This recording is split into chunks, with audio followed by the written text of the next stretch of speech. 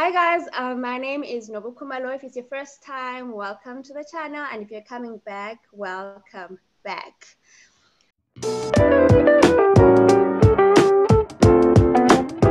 I hope you're doing great, and this is part 3 of a 3-part series about investing in property. For those of you who have already watched part 1 and 2, you will know that we ended off part 2 when I've accepted I have an accepted offer from the seller of the property, and I hand it back over to my mortgage broker or the bank. If you haven't watched part 1 and 2, please watch them so that this part makes sense. But before we get into the whole process, I actually have Tumi, my friend from uni, here today as promised. I'll let her introduce herself, but she's a dear friend of mine. We went to uni together, and she's currently working in a conveyancing department in the law firm, and she is the best person to talk to us about this. So I won't try and introduce her. I'll just let her speak for herself, because like she's a lawyer like me, so as lawyers we like to speak. So hi Tumi, welcome to the channel. Hi Nobu. Thanks for having me. I appreciate the call for asking me to come through. My name is Boitumelo Lebeko. Many people call me Tumi. I'm an admitted attorney at the Notary Public. I got admitted last year, July, and have been practicing as an attorney and notary for the past year, basically. I'm an associate at one of the biggest conveyancing law firms in Pretoria, and that's basically that's me. Okay, great. So to me, you are working at a conveyancing law firm, and I think you did tell me that you are working on your conveyancing exams. I think you're writing later, but I'm sure like in your year of practice, you pretty much know what this process is like now, right? So like I said earlier, I wanted to buy this property. I've made an offer. The seller has accepted, and good to go. I go back to my bank and I'm like, okay, cool. This property is the seller has accepted for me to buy it at 650. Here's the accepted offer. Can you tell us where you come in as a conveyancer? What is your role in this whole property buying process? Okay, so basically how the whole process works is that there's like 3 sets of attorneys as a starting point. You have your transferring attorneys, you have your bond attorneys, then you have your bond cancellation attorneys. Okay. So the whole process is kickstarted by the transferring attorneys because they receive the transfer instruction basically. So as you've said, you've already signed the OTP, you've already received your bond approval from the bank. Then what happens is the transferring attorney is either approached by an estate agent or the seller themselves. So then they'll come to us, let us know, okay, here's an OTP we've signed, we have a contract, there's an offer to purchase, can we start the process? And then what happens then is that we will then initiate it. We will send an initiation letter to the seller and to the purchaser just to confirm that we've received an instruction that person A is purchasing property from a so-and-so person. And then we'll do a deed search basically. We'll do a deed search just to ascertain that who the rightful owner of the property is. Because we need to there's checks and balances that we also need to get in order as well. Yes. Then we'll do a deed search. We'll send out our initial letter, send the initial letter, and we also then just need to review the contract because we need to make sure that the contract is in fact a legally binding contract, And then we also need to check for any suspensive conditions that apply. Mostly, in most cases, the suspensive condition is that the purchaser needs to get a loan, basically. Okay, and then, yes, basically. So in this case, then the suspensive condition has been met. You've got a loan, and then what happens is the bank. So the bank that's giving you this loan will then also appoint their own attorneys to register the bond. Can I stop you a bit and ask a question? I think you touched a bit on like deep searching to make sure that the person claiming to sell is actually the owner. For myself as a buyer, are there any public, public registers or something that I can check for myself just to be sure that this person is actually selling me a property they own, or am I just supposed to or is it enough for me to just trust you guys as the conveyancers for that? It is enough to trust us, because once we receive it, we do a whole property search. It's basically on the deeds office. You need to have a kind of there's a program that we use, Windeed. That's where we do our deed search deed searches. And then we do run a search there, then it'll pop up there. It'll show the history of the property, then it'll show who the current owner of the property is. Then it'll also show if there's any existing bondholder on the property as well, or if there are any interdicts that could be hindering the transfer of the property. Okay, cool. All right, go ahead. Okay, so once we've done the deed searches, then we've ascertained, okay, fine, the seller is the rightful seller owner of the property. And then we'll just check any deposit that should be paid, whether it's been paid. If not, then in our initial letter that we sent, we'll just remind you as well that there's a deposit that is due on such and such a date, and then that's what needs to happen. After that, the bank then appoints their own bond attorneys, isn't it? So once the bank has already appointed their bond attorneys, we will then so the bank will then appoint their own bond attorneys to basically attend to the registration of the bond. And then we will, as the transferring attorneys, then request cancellation figures. We'll request cancellation figures from the bond attorneys. That's basically just the outstanding amount that needs to be paid for that bank to cancel their bond.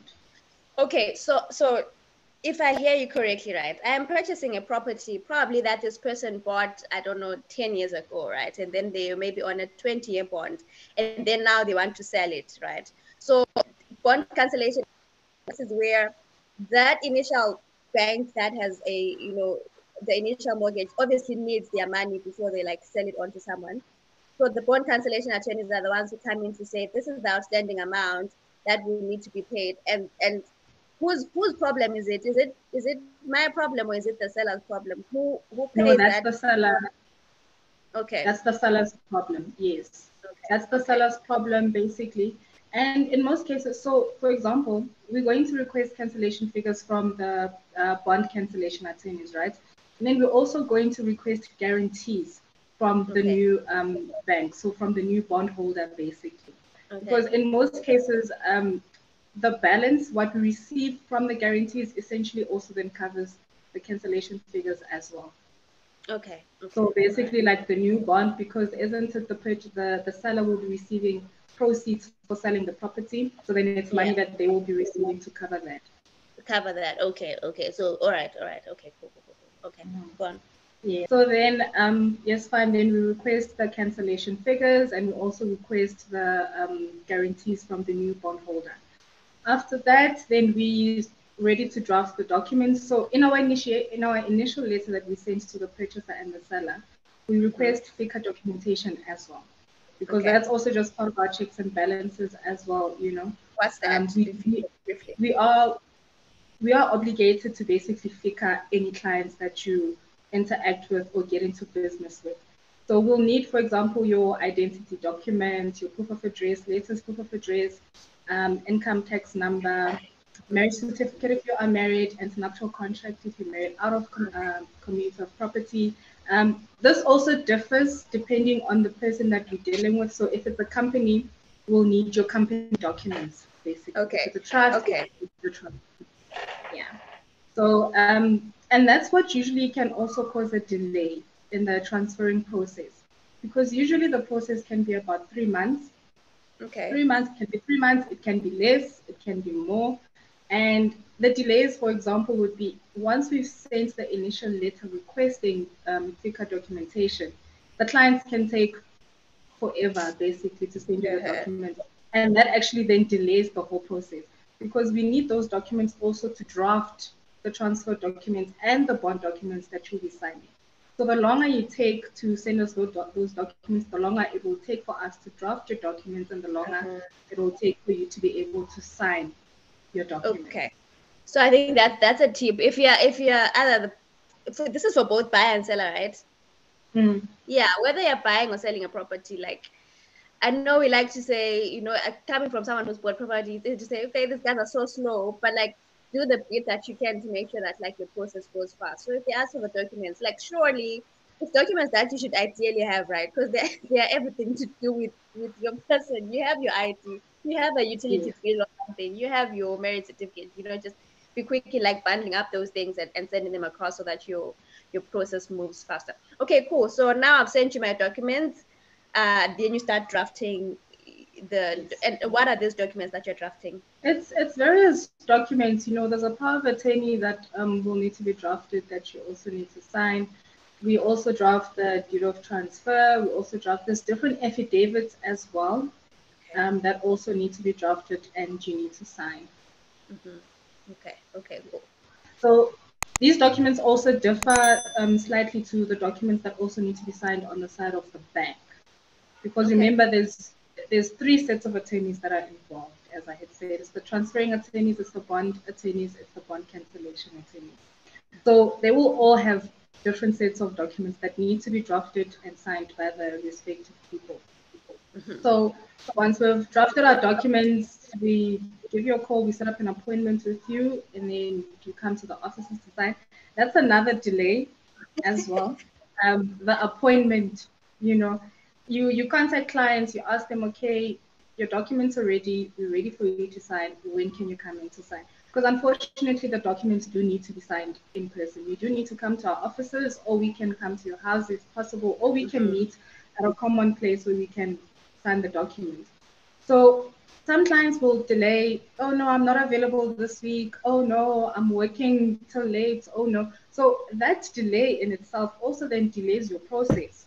So instead of it taking maybe 3 months or less, then it will take longer. You know, so the sooner that you avail yourself to come and sign the documents, the better and the quicker that the process can basically move.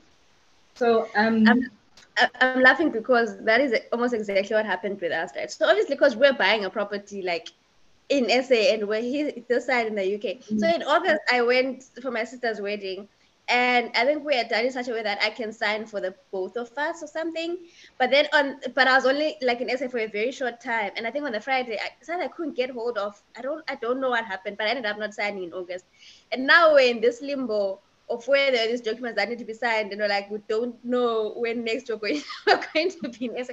So you can imagine from August, I think we only signed end of November. That is when we were able to like be in SA and like for a short period of time in Joburg and like sign the document. So like, so August, September, October, November. So we literally delayed our process ourselves by like 3 months. But I think it's understandable because we're not in the country. But like you're saying, you know, people make all sorts of excuses, right? Like, oh, I'm at work, or I don't have a car, I can't drive, etc. So it's, yeah, those are other things that you need to be aware of so that you like quicken your process. So I've made time finally, and I've come to sign. What happens after that? Okay, you've come to sign. Everything is in order. With the transfer documents, it's a very simple thing. You sign the documents, you're done. We're good to go. We check the documents, everything is fine. Whereas on the bond side of the signing is that you will sign the documents, then they obviously need to check that the documents are correct, you know, and then the documents need to also then be sent to the bank. Then it follows another procedure on the bank side, and the banks usually have very different procedures. So I don't want to get into that because I feel like that'll generally just confuse a lot of people. But once the documents have been sent, before that, before I just finish with the part where the bank has accepted the documents and they're ready to go, there's 3 certificates basically that we also basically need to apply for. There's the clearance certificate. The clearance certificate is basically we need to apply for clearance figures for the municipality account. So basically, it's just to ensure that, because we're ensuring that the new owner of the property gets the house without any dates connected to it. So the municipality it's just to ensure that any outstanding debts that were due, any outstanding rates and taxes that were due are paid up. You know, so we will apply for clearance figures at the municipality. If there's a body corporate or homeowners association as well, then we'll also apply for the clearance figures for that as well. And then there's the transfer duty as well, because we also need to lodge a transfer duty receipt. It's either it's the transfer duty receipt or an exemption certificate if it's not applicable. So with the transfer duty takes about 21 working days for us to receive it. So once you've paid the applicable transfer duty, properties that are less than R1 million there's no transfer duty payable there. But if your property is more than that, then there is transfer duty that will be levied. Then the sooner the purchaser also pays that transfer duty, the better as well, because then the quicker we can get the transfer duty receipt. Okay. So let's say fine, we've already paid for the transfer duty, we've received that, and then we've applied for clearance figures at the municipality, and also the body corporate levies, if that is applicable. We receive that, and then the seller is the one who has to pay for those. So the seller pays for that, and then we wait and we receive the clearance certificate for both, which would be the municipal account, the rates clearance certificate, and then also the clearance certificate for the body corporate. Then we are good to go. Now we've got all three, the transfer duty, clearance certificate, rates clearance certificate, and the clearance certificate for the body corporate. Yeah. And then now we just need to ensure that everything is good on our side. So the bank will also ensure, the bank also just sends inspectors as well, because remember the bank has a financial interest. Interest in the property. Yeah.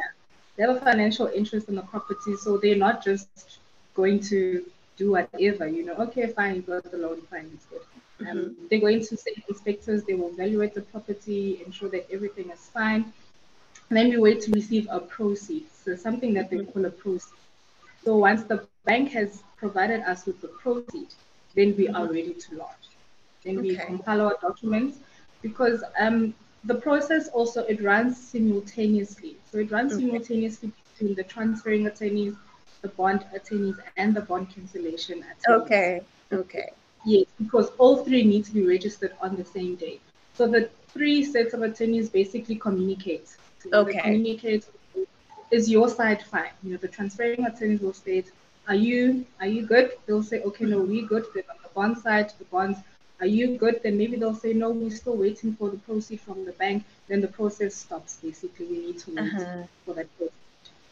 Okay. And then once all of that is sorted, everyone is fine, then we lodge at the deeds office on the same day.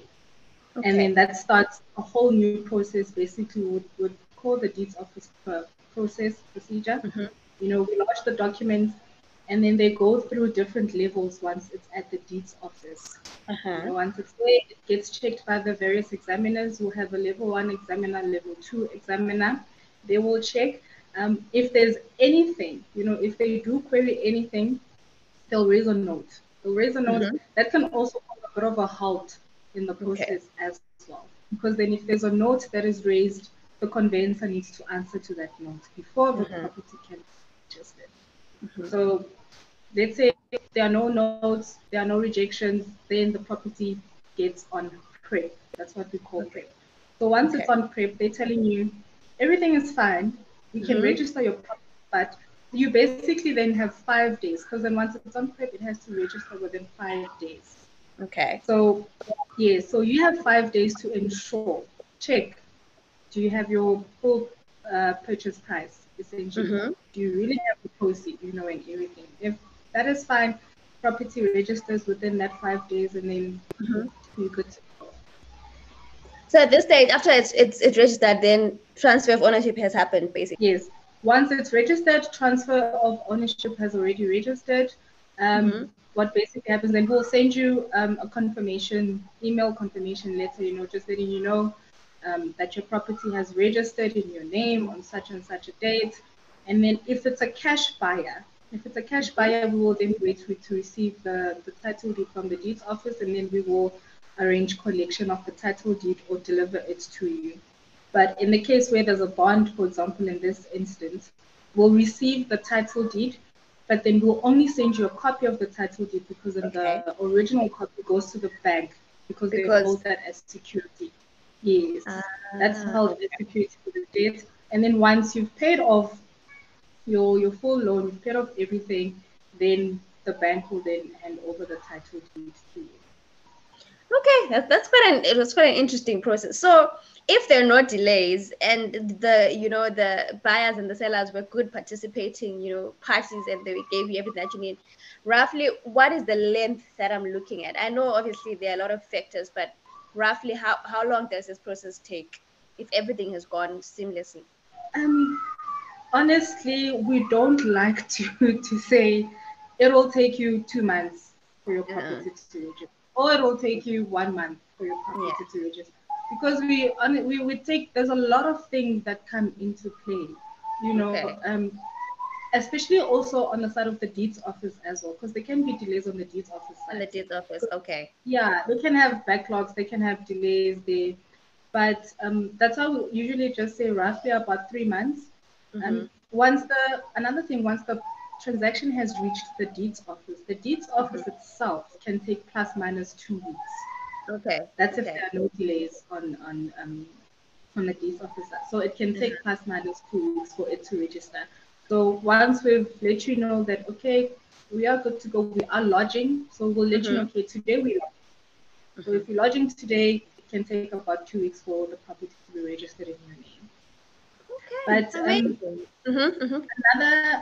another thing that people need to actually take into consideration is that with the banks, you know, let's say fine, you've received those bonds, you've signed your documents, you're happy, you're ready, you think that, oh, the house is mine. The bank, anything can happen, you know. As long as the property has not yet registered in your name, anything can happen. The bank will withdraw that bond. So I think it's a good thing that because I actually didn't know that the bank also goes to inspect. So they could go there and inspect and be like, nah, we're not financing, we're not funding this, and withdraw. Okay. So nothing. That and also besides the inspecting of the property, it can also be with the bank could send amended instructions. You know, those things really do happen. You know, there, and you receive an amended instruction where bond has already been given and bond approval has already been given, and then maybe let's say 2 days before the client needs to come and sign, then you receive an amended instruction. You know, and an amended instruction can be a lot of things. Your interest rates could have changed, and then now it's like, do you actually still afford? Or the bank could actually reassess the applicant. You know, and if you get reassessed, then and you no longer qualify, then unfortunately, then the bank will withdraw. So there's a lot of things. That's why while you are still in the process of purchasing a house and your property hasn't registered, it's always advisable not to take any financial decisions that can actually weigh the bank. If ever the bank does reassess, and then it can change your position. Because if they do a reassess and you've maybe in the meantime what's a car? For a credit card, then the bank will say, okay, no, affordability. We've seen it a lot in practice where we've got a client, they already have bond approval, everything is fine, they've signed the documents, but then, hey, the bank says, wait, they've reassessed, and then they withdraw and say, no, based on affordability, the client doesn't qualify anymore. Oof, okay, that's a tough one. I think that's a good one because I think it's easy to think. I think people are usually wise leading up to the point where they apply for like a bond, because obviously, you know, you're trying to make sure that your ducks are in a row so that you look like a favorable person, at least on paper. And then you think, once you know the bank has said, oh, good to go, now I can live my best life, which I've been, you know, limiting myself from. And then now you dig a hole for yourself, basically. And I'd like to believe that, you know, once one bank reassesses and you follow, you could find another one, but there's a chance that like they are all going to like, you can't go back on the same terms that they had at the beginning when you're like comparing, because they're probably also going to say, okay, fine, we're going to have to redo this again and see if we can still offer you on the same terms. And then, you know, you might just end up there. Okay. So a question is, who pays for all this? Do I pay? Does the seller pay for this whole conveyancing part of it? Who pays? There's Or different. is it between me and the seller? Can we agree who covers the costs and stuff? Or There's different. Well, the seller and the purchaser can also just agree how exactly who will pay. But usually the purchaser pays for the transfer fees. So you'll be paying as a purchaser, you'll be paying for the transfer fees, you'll be paying for the bond registration fees as well. Okay. And if there's a bond cancellation involved, the seller's the one who would be paying for their bond cancellation fees. Okay. So the transfer duty is paid by the purchaser. Transfer costs are paid by the purchaser. Bond registration costs paid by the purchaser. Bond cancellation costs paid by the seller. Okay. I think that's perfect. I think you've done a great job at explaining this whole process, and I think I understood it very well. So I had asked people to like send through some questions if they have one, and someone sent through a question regarding transfer of ownership in parts to like a partner. So if for whatever reason they decided to take, you know, the a mortgage alone, and then maybe now they've gotten married, or even if they're not married and they just want to transfer in part to a partner. um I think obviously yes, that's possible because people can deal with their property as they wish. But can you talk us through that process, if at all there's a process? Is it a simple, straightforward one? What are the considerations that one needs to take into account, if any? Just yeah, surrounding that. Um, okay, that question, that's like, for example, okay, so I'm assuming it's one person who purchased the property when they were on their own, or maybe it's two people, but then one person basically purchased the property for affordability purposes as well to get a loan. Yeah. Um, in that case, we must remember that then that person is a sole owner of that property initially, right? Mm-hmm. And so they want to bring a partner to become owner as well. Yeah. You basically, you like transferring your half share to someone else. So Mm-hmm. the ownership of that property actually changes as well. So instead of it just being full ownership of one person, now it's like co-ownership. Okay. And transferring your half share initially just kicks off the whole process, Okay. because you're basically selling a half share that you have. So it's not something that's very easy, like you just say, oh no, put Oh. this person on the title deed, you know. But it differs. For example, if maybe you were a single person at the time, Mm-hmm. you were unmarried, and then now you're married in community of property. So let's say Mm-hmm. you got married in community of property, and your partner, obviously your wife or your spouse, your husband becomes an owner as well. There, it's not the conveyancing process from start to end, because then it's an endorsement. There's a certain Okay. endorsement that it's an application. You make an application to the deeds office, and then you apply that they must please endorse this person as well. But Okay. in the case where it's just, for example, let's say a random, it's not your husband, it's not your wife, it's just, let's say, a partner, or it's just you transferring half a share to your daughter, to a friend, or to whoever. In that case, it kick starts the whole transferring process, because you're So transferring and you're sending your half share. You can donate it, you okay. can donate that half share, but then that triggers donation tax, and Okay. you don't really want donation tax because it can be very high. So Okay. essentially, it kickstarts the whole transferring process again So it's almost for that like half. it's almost like I'm selling. So it's like the whole process just without the bond aspect of it, maybe. Or if I took it on a bond, they also have to get involved.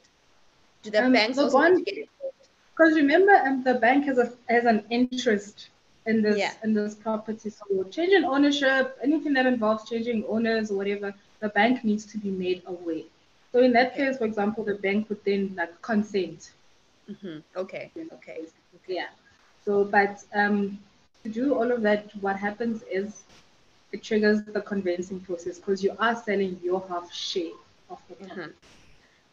So, without putting you on a spot, if it's perfectly fine if you don't know the answer to this, would you say then it's better to just put it in a will and then they inherit it rather than try to Yeah. like give them half whilst you are both still alive? Just like put it in a will. If I die, you inherit it and keep it moving.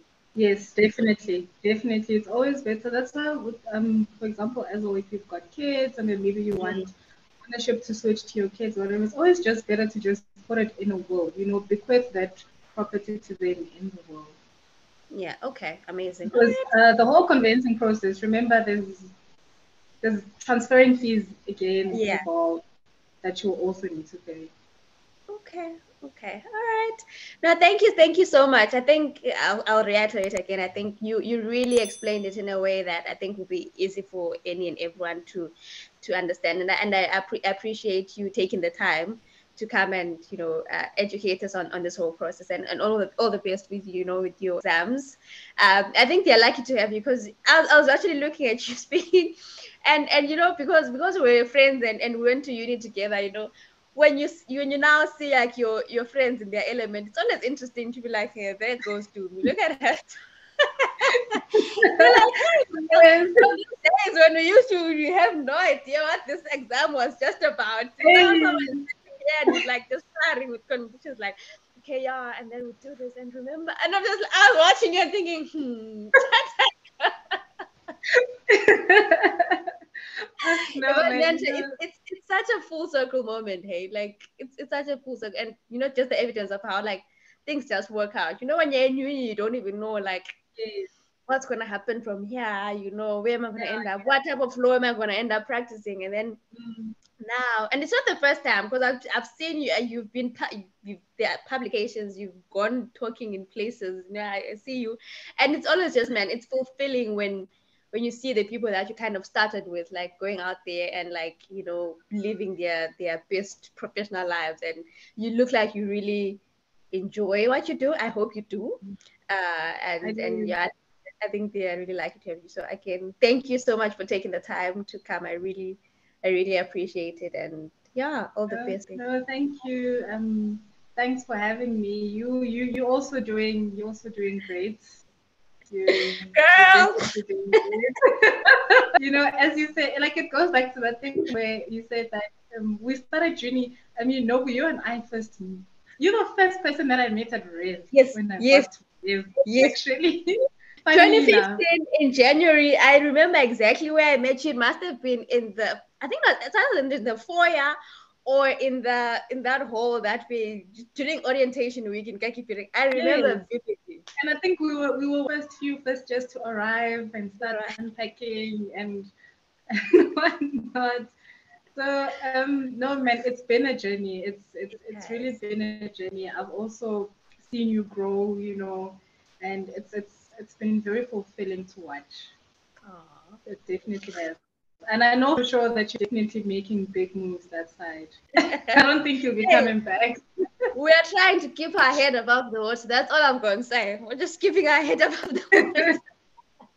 But no shame, man. It's beautiful, and I appreciate the friendship that has to me and I we've I've obviously moved away, and it's not like we like talk every single day, but I always know that every time if I call on Dumi, she's gonna be there, and it's just one of those like friendships that have like survived everything. At some point, she moved away from Reyes, but that didn't it's Yeah. just been it's been a journey, and I treasure it so much. And the next time I'm in SA, I have to make sure that I Please, definitely. Time needs to be made. cool. All right. Thank you so much. Thank you guys for watching. As always, please like, share, and subscribe. And if you have like any, questions or comments, please pop them in the comment section below, and hopefully Dumi can respond to some of them, or I will pass them on to her and get her views, and not just like drop them in the comments. But thank you guys. See you guys again next time.